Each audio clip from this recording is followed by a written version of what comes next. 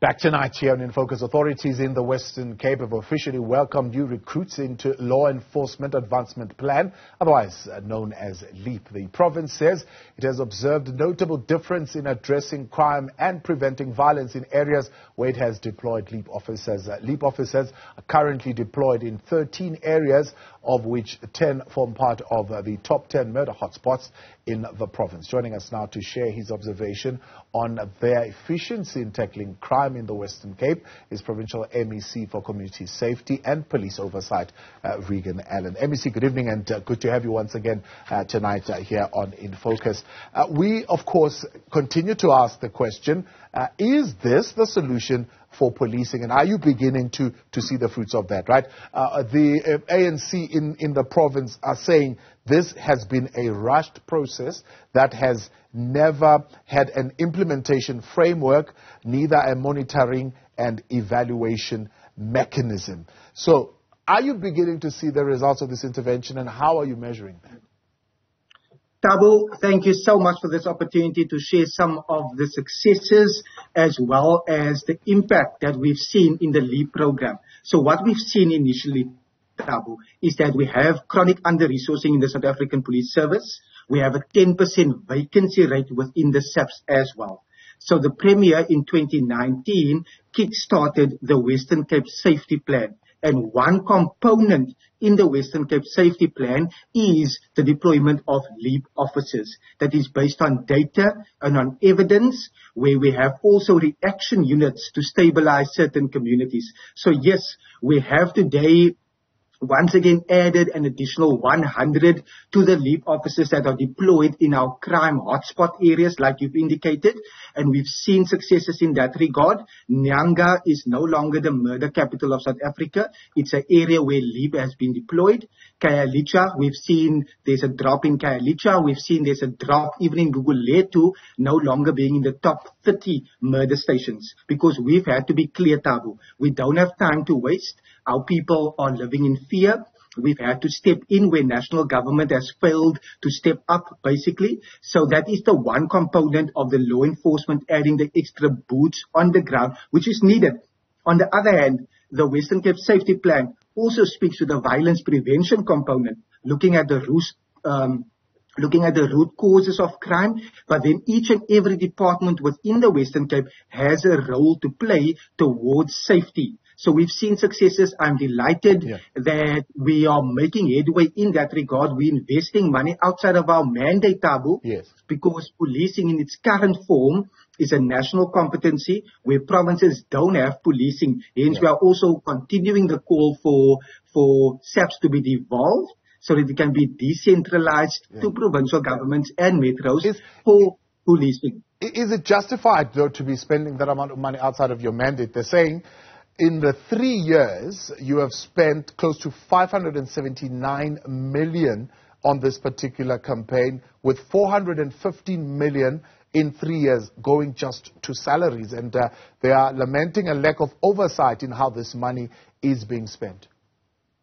Not at all, Tabu. That money is because of that chronic under-resourcing within the South African Police Service. If we visit any precinct, any SAPS station where LEAP officers has been deployed, SAPS on the ground will even say, we also need LEAP in our areas. Communities are also now saying, when is LEAP coming to our areas? So it's currently only in the 13 areas. So we would like to extend that even, but we've seen that it's due to that chronic under-resourcing. And I think it will be vital to mention this, that in the year 2020, during the midterm budget policy statement, 11 billion rand was taken away from SAPS, away from justice, away from education by national government. So we've had to step up. We can't just be sitting around and not doing anything, even if it's not within our mandate, because it's so needed. People are dying, Tabu. People are living in fear, and this additional resources,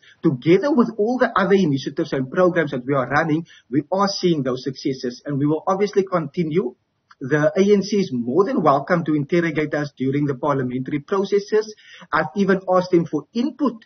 Tell us if there's anything that you would want us to do. We've not gotten any credible plan from the ANC. So we are telling the ANC, support us in this fight to devolve SAPS so that we can have better control and we can actually ensure that SAPS become a professional service so that the residents can be served. Tabu, we are living in a province where we have gangsterism. We are not seeing enough arrest in that regard. We're not seeing convictions. Yes. So we've had to step up, Tabu. Yeah. That's precisely the other criticism, MEC, that you have not improved the safety in gang-infested Cape Flats, for example, in this particular deployment. That is not what the data is showing us. The data is showing us during the last quarter, in 8 of the top 10 murder stations, we actually reduced the murder rate and a number of other category crime areas. So we've seen a dip already. Kraaifontein, for example, had a dip of 40.2% in the murder rate. And like I've indicated, Nyanga is no longer part of the murder capital of South Africa. Also, Gugulethu is outside of the top 30. So we've seen successes, and that is the work we do also with neighborhood watchers and with CPFs. We fund, accredit, resource, and help the neighborhood watchers and the CPFs with programs and to be the eyes and ears on the ground, looking at that cooperative approach where we work together and we bring all safety stakeholders together, Tabu. Let's look at that success. We'll come back to the CPFs in a moment, and I'll raise some of the issues that they are raising. 8,500 arrests, 220 illegal guns that are being retrieved. Those arrests, have they all led to successful prosecution? Have they improved the prosecution outcomes?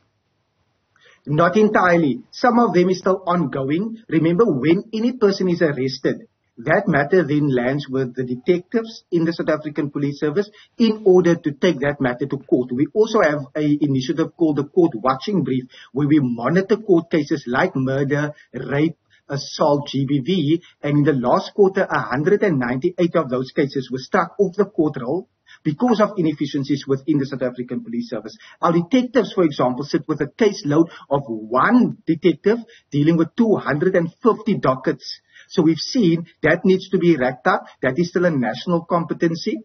But we are doing everything in our power to extend our mandate to see what we can do to keep our residents safe. But what I want to say, 222 guns that was taken off our streets. That means that there's so many guns that are now taken off our streets that not in the hand of criminals, tormenting and killing, and stray bullets going into the head of a 5-year-old in some of our areas. So we have seen those successes. We will continue those successes, but I want to echo again, on the ground, SAPS working with the LEAP officers, working with Metro Police and law enforcement and safety stakeholders, the sentiment is we are seeing the successes. Yeah. So the data is also showing us that. Let's talk on the CPF, on the LEAP officers as well. Then we'll look at the broader safety plan in a moment.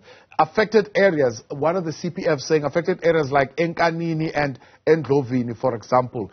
These are informal settlements. This is where there is a prevalence of violent crime that is linked to economic factors. But apart from that, they are saying there is a lack of patrols in informal settlements, but also there is a lack, for example, of CCTV cameras. So there's a lack of monitoring. And where there are CCTV cameras in places like Nyanga, for example, others are saying, and I'm sure you remember the last time you were on here, we spoke to the CPF at Khayelitsha, that those CCTV cameras have not been maintained, and in some instances have not been working for months.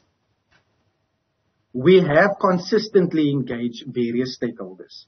In our engagement with the City of Cape Town, that competency rests with the City of Cape Town. The City of Cape Town have invested millions now towards additional CCTV cameras. I am closely monitoring that process as well to ensure that those CCTV cameras are in place. I'm also engaging ward councillors regarding ward councillor allocations that can be used towards safety within their specific areas. So from our side, we are bringing our part. From national government, we are holding them accountable, but we are also, in terms of of safety and security in the city of Cape Town, even in our district municipalities, where we are engaging them around resources that needs to be spent in order to ensure that communities are safer. We are consistently engaging the CPFs. I've been very clear. I want to foster those relationships. I want to work with CPFs. I want to take the politics out of it so that we are able to jointly come together and address and tackle crime. Because I've been saying today, I've been saying over this last couple of weeks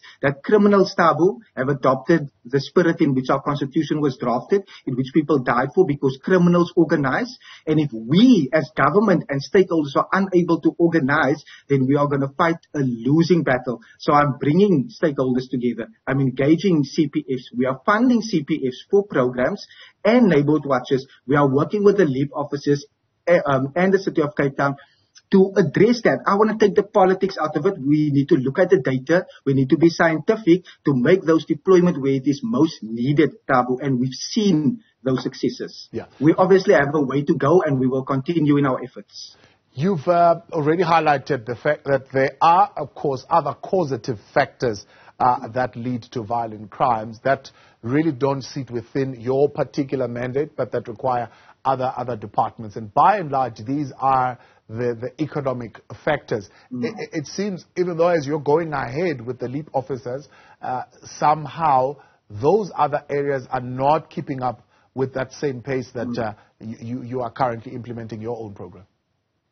We have as a cabinet in terms of the Western Cape Safety Plan, and when I grew up in Mitchell's Plain, I'm fully aware of those socio-economic circumstances that lead a young person into a life of crime. We've seen poverty, unemployment, a lack of opportunities. So social development and the work that they do in violence prevention, the work that education do in safe schools in order to address bullying and antisocial behavior, the work that cultural affairs and sport is doing in terms of aftercare programs and mod centers. A mod center is a mass opportunity and development center at our schools where there's funding and there's programs available in order to help those young people. But like you say, the economic opportunities. We've seen that the role that finance play and economic opportunities from national government, from local government, and provincial government, how that needs to be cemented within our communities so that those opportunities can be there. And I'm engaging colleagues in that regard. We are working with stakeholders to ensure that violence prevention arm is totally jacked up so that we are able to then see that benefit, so that the two-pronged approach, Tabu, the violence prevention on the one hand, but also the law enforcement, the policing component, actually gel together so that we are able to see even a better success rate in that regard. And we remain committed to that.